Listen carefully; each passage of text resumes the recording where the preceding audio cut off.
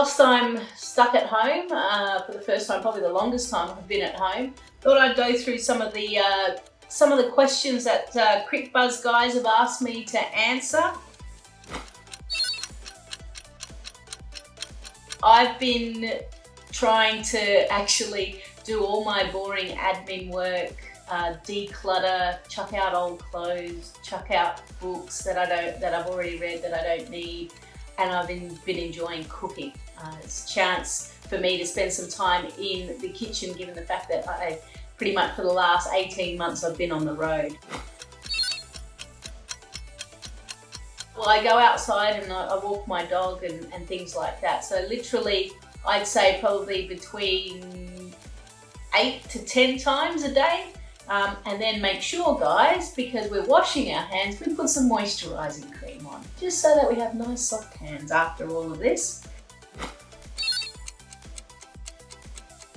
Having toured a lot with Alyssa Healy, I think that I could manage being in lockdown with her.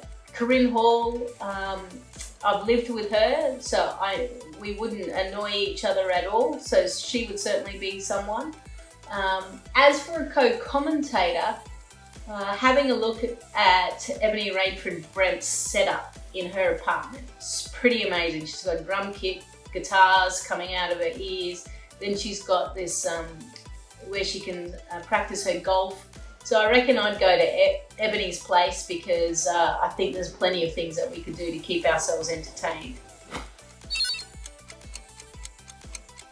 Being at home, look, I'd probably go back to the T20 World Cup final, pretty much one of the last games of cricket where 86,000 came in.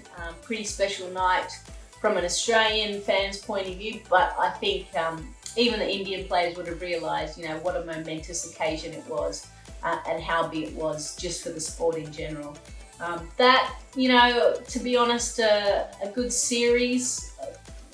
I'm thinking 2005 Ashes was pretty good, so I wouldn't mind seeing that.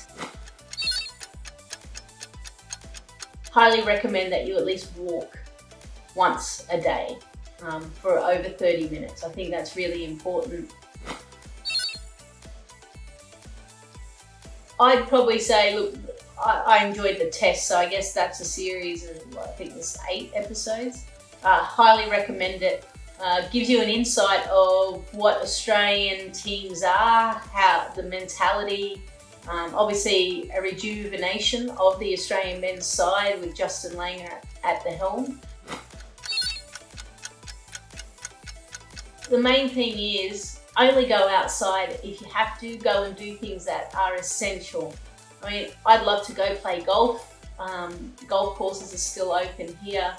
But there's no point me travelling to another suburb to play, even though I'd give social distancing and everything.